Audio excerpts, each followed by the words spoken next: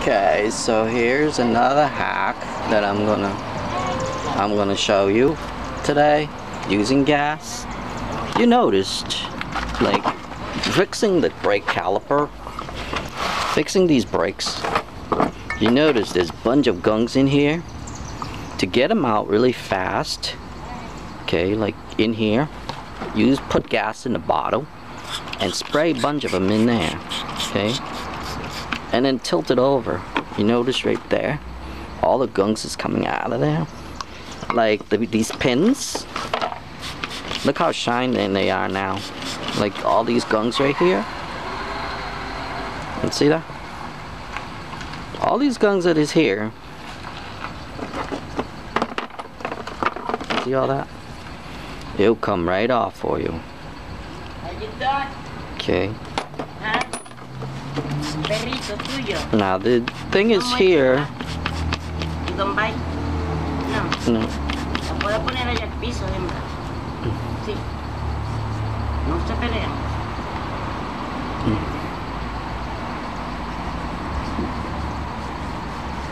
Manny, be nice. Manny, come here. Be nice. Sorry, my dog is in the...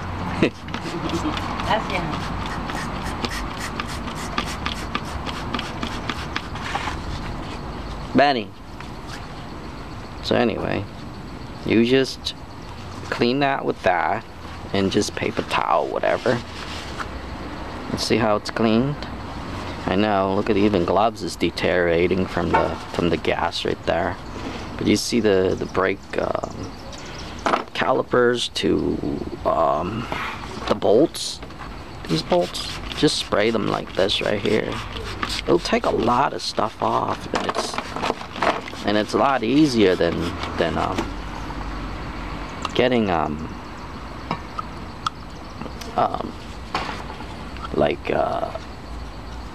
brake cleaners. You know, you can spray brake cleaners from here, but most of these parts are aluminum, and especially in here, there's no way you'll be able to get all that gunk out, especially brake fluid. They won't come out. Like, they'll have some kind of like anti-seize agent, I think. They loop this right here. They looped all around here. And if you take this apart, you'll be able to see them, like little gungs from them. And you can't put this on the grinding wheel because for this part here, it's actually plastic. Like, I think it's plastic or some kind of rubber or something. It doesn't do it. You can't put them on a thing to clean it. So this is the only way to do it. And then if you notice all these brackets and stuff, it comes right off for you. Like, look how dirty this is. Within seconds. I'll be able to get that in seconds. If you notice like that, see? This leaks in seconds. Like this part right here, that's gonna be hard to clean. Like, see all the gunk in there? Look at that. Within seconds, it falls off because it thins it out. And it falls right off, you see? That's one part there. And there's another part here. Look at all this stuff stuck on there. Of course, I'm gonna have to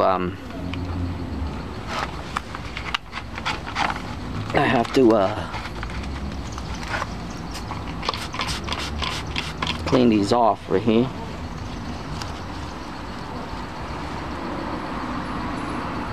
See? I would have to replace the grease, of course. But that's the pin for that. That's the emergency brake pin. And especially this right here, that has to be cleaned. These has to be. Those pins has to be really smooth in order for it to slide in and out. So when you're replacing it, that's what you would have to do. Same thing with these and this right here. Look at all the gunk in there. There's no way you'll be able to get it out quick. You'd be here forever trying to get this clean. See that? That's where that thing sits.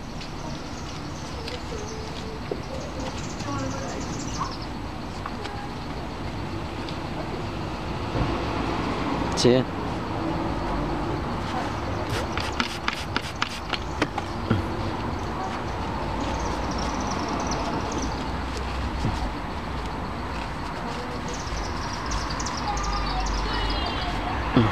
Now the same thing with over here.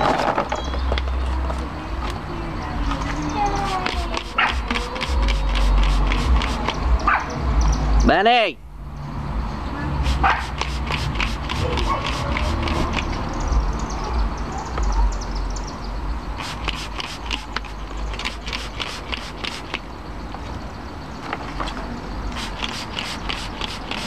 Same thing with these nuts right here. Easiest way to get them out. You just spray them. Let it dry.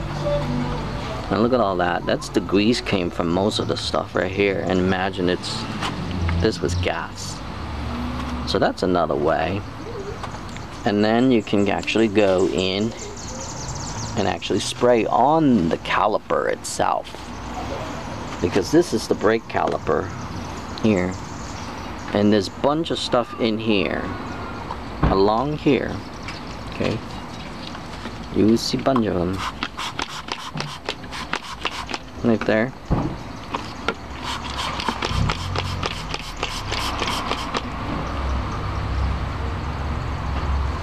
Okay. See that? Take that.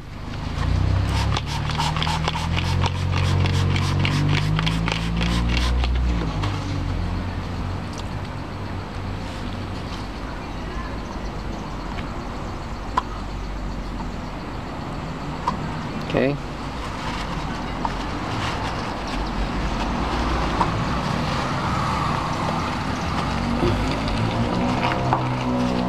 And afterward, just take a degreaser and water. That's all you needed. Just degreaser and water. And you'll be able to fix all this stuff right here. See how these little thing to hold on to these. See that? Because there's a little ring in here also that you have to grease. Make sure to grease that, because this is actually act as a holder. So make sure to grease that so it won't come off. Because the gas, some stuff though, these it won't ruin it, because I've done before.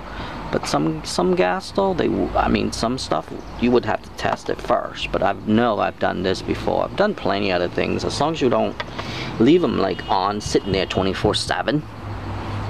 You know what I mean? But if you see how these gungs in here, it's really hard to get it out unless you do this. See, you shake them, and you see how black that come out? That's the only way to get them out. Like, you'll be here forever if you don't do this. And then use the pin to wash it. See how dark that black came out? It's the only way. I'm gonna bring the camera over here. I'm gonna do something else to this as well. I'm gonna show you another location to do this. You're gonna excuse my mess over here. Right here, on your brake, this is what I'm working on today. I'm gonna pan that out a little bit. This area right here, there's always a lot of gunks in there.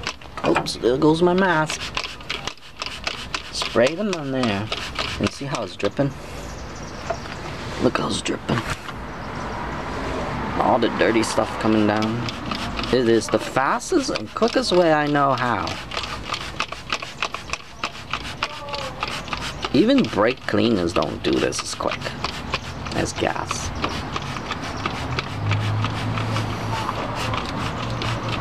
See how it's dripping? You look right down here. Look at all the rust falling now. Even, like I said, even brake cleaner doesn't do that. Same thing with here. That's how I clean these. Just gas. Cheaper, easier, and fast.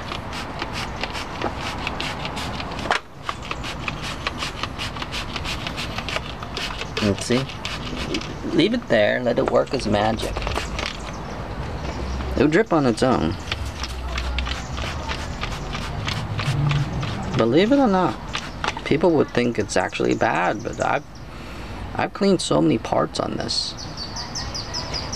So anyway, like here, if you have any anti-seize stuff, gas will take them off too. You're gonna have to put it on afterward, and like I said, you can just use water to spray this off if you want, or another option, a degreaser, like a normal spick and span degreaser, or even Windex have a degreaser, I think. I'm not sure on that because I saw them in like a green bottle. I don't know if it's Windex or is it the store brand, one or the other. But if you use that, try to use that to take the degreaser away. But before you do that, spray it with gas. Put gas in here and then just spray them. As you can see, look at that. All that gunk in this little thing. See that? All that came from here.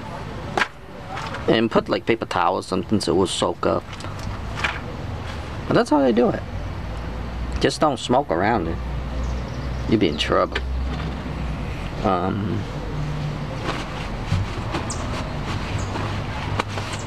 And afterward, just let it dry on its own. For my other parts though, I'm gonna rinse it out with water. Just plain water. I'm just gonna do it with just plain water. And then I'll let it dry and I put it back. But that's how I do it. And you can actually use gas to do to fix bolts, to do bolts as well. Somehow it actually goes in faster, like WD-40. You know how those rust bolts remover, blah blah blah, like WD-40 and stuff. That works too. And see all these green stuff, like the anti-seize stuff that it was on before. That also comes off too with gas. That helps too. If you have like dirty anti-seize and you can't get it out with just like normal cleaning, use gas to remove anti-seize. That's another thing too. But anyway, I got gloves on this time, but it's still tearing apart. But I got gloves on this time. But anyway, that's how you would do it. Clean them things off really easily, just like rust and stuff. Like even like right here, if you look right there, that can also be thrown. But like I said, you have to be careful what you're spraying on though. Now watch.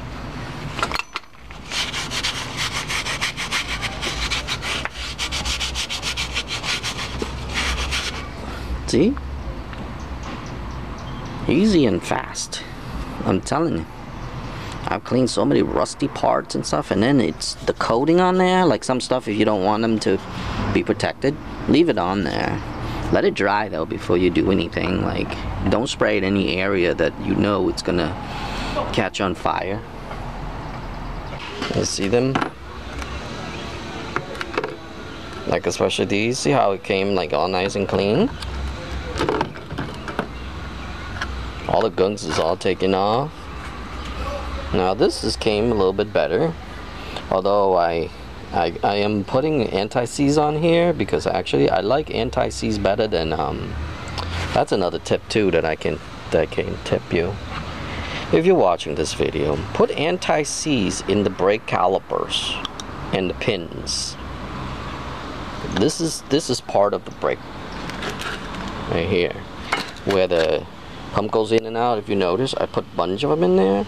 See the surrounding? I put that inside there with all the brakes. So far I'm having very good luck with them. So another thing you can do is take grease and you would mix it with anti-seize in there. For me, this jug right here, it's actually $9. I don't care. So I put a bunch of them in there because I have a whole jug of them. But if you're trying to save money, then mix 50-50 and then put it inside here, these pins, and also these pins too. Put the anti-seize on these pins rather than grease. Put these on, because the agent that they put on here, it's actually like, it's sort of like a thermal paste. I believe they're silicone and silver. This is, I believe they're liquid silicone and silver. They probably won't tell you what they are in there,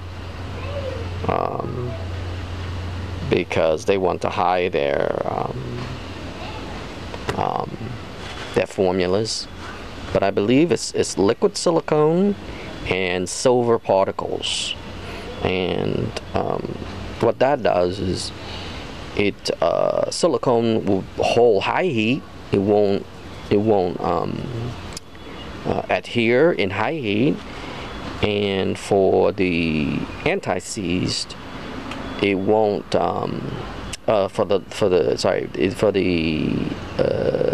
sorry, brain fart today.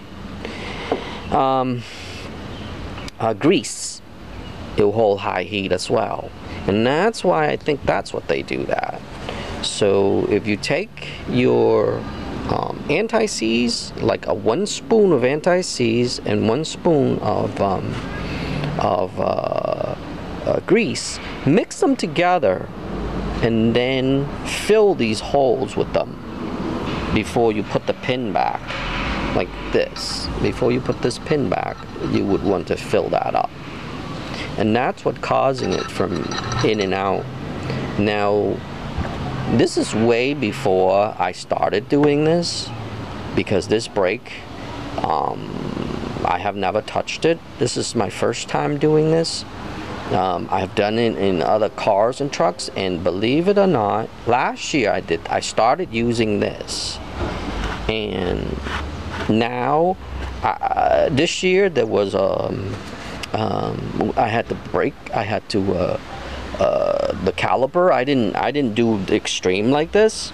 So this year I had to take the caliper apart, and when I took the caliper apart, I did the same thing with this here, and now I was able to take it in and out, and it's able to go in and out easily. So I've learned my lesson from last year. If you ever take your brake apart, don't just change the brake. Do everything, like clean everything up and everything. Like here, you've noticed. See how nice that is now? Look at that. I brush it all off, and I clean all this stuff off, and with the grinding wheel. So that's how it came out. Look how nice it is now. And then I'm going to anti-seize this section and the other section, so it won't even adhere to the thing at all. I'm going to anti-seize everything, because if something happens, they'll come right off. Sort of like how they do here with these bolts with the green removable sealant that they put in. So sort of like that. I didn't really like these too much. Like here, if you can use and there's a thread that is like kind of like messed up. So if you can use bolts, stainless steel bolts. So that's how I do it with things like these bolts and stuff like that. I mean, they're all going to be anti-seize in them. And like, believe it or not, $8 can save a lot of things. Even these little holes right here, although I cleaned this all up, it was a little rusty before, but I used gas, and then after that I wash it. I wash all this stuff with water. After water, I went on the grinder and I wheel brush it, and that's how it come out like that. And for this parts right here, just put anti-seize in them. Any part that adhere together, because later on, if you have to take it apart again, because sometimes you do, and if you have to take it apart again, like here for the brake fluid to enter and everything, do that too. Like same thing with these and stuff. Even here, I'm gonna take that off later, and I'm gonna do, because I have to bleed the brake afterward. So I mean, I guess that's about it. I even cleaned the emergency brake right here. That's the emergency brake shoes, I guess they call it. This is for the S10. This is for like GM type. So they make them like this, and it goes into here, and it just rub against here when it's pressed in, you know. So that's important to grease this whole section and make sure these pins will go in correctly too. Because right here, that's where the pin goes. Now remember, I'm not a mechanic, none whatsoever. I just understand things when I open them. I have no formal trainings whatsoever.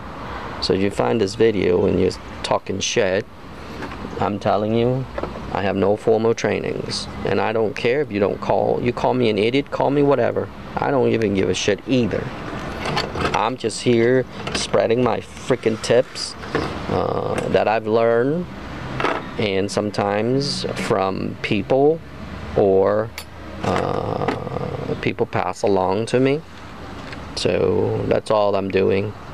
So if you find this, and if you ever do brakes, make sure, one, to make sure to use anti-seize, and two, if you're doing a caliper, take the anti-seize here and brush it inside before you put this back, and then put grease around it afterward when you have the boot on.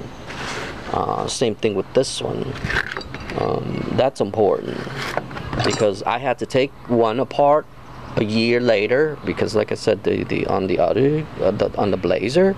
So that's how I've learned that. Thank God I put anti-seize in there, and it was able to go in and out. And plus these has to go in and out right here, because it has to be moved a little bit. So anti-seize would help as well on that, because this is just a boot holder. It's just a holder really to get the brake in from in and out. And also this part right here too, where the brake sits, you have to put those in there. Like, you know how these right here, that little clip, make sure to put anti-seize in there, because that also moves back and forth. Some stuff, it's actually, they make a metal. This happened to be stainless steel. So if you ever have these with stainless steel, save them, because when you buy new brakes, there might be metal instead, because they're going cheap on you. So use the stainless steel if you can, like these little clips right here where it sits right there, and where the brake sits down. All you need to do is clean this area right here where it sits. If you see the evidence, that's all it is just move back and forth. So all you have to do is clean that area and put a little anti-seize down there, or on the brake pad itself. I don't have the brake pad here, but you get the idea. But anyway, if you find this video, just remember, gas, anti-seize, and heavy duty grease. They sell them, the grease one I use really cheap. I use the Walmart brand, and it's only $3 for a tub, and that got me through a lot of stuff. So if you take your time out a little bit, and take your time out, and you know, put a little bit extra care on it, a little later on when you have to take it all apart, it won't be as bad. And I've done that with all the wheels now. Although I didn't make a video, I did those earlier this week. These front wheels right here, and you can see right on there, you can probably still see evidence of, see right there, down there, that little hole right there. There's a bunch of anti-seize in there. And then sometimes the wheel, you'll be able to find them too. Like right here, look, see? That's evidence of anti-seize there. So you can do a lot. See right here, look at that. That's anti-seize right there. So when I do them, see, look at that, on the wheel itself right there, that silver stuff right on the brake right there, that ring, that's anti-seize right there. So if you do them, anti-seize doesn't cost a lot. It'll cost you nothing, next to nothing. And see the brake part right there? I don't know if you'll be able to see it. Right there. in there. You can see evidence of anti-seize in there, and all over here too. And the only thing you can't do is on the brake itself, but at least all those is being done the correct way, and it's gonna stay there for a while.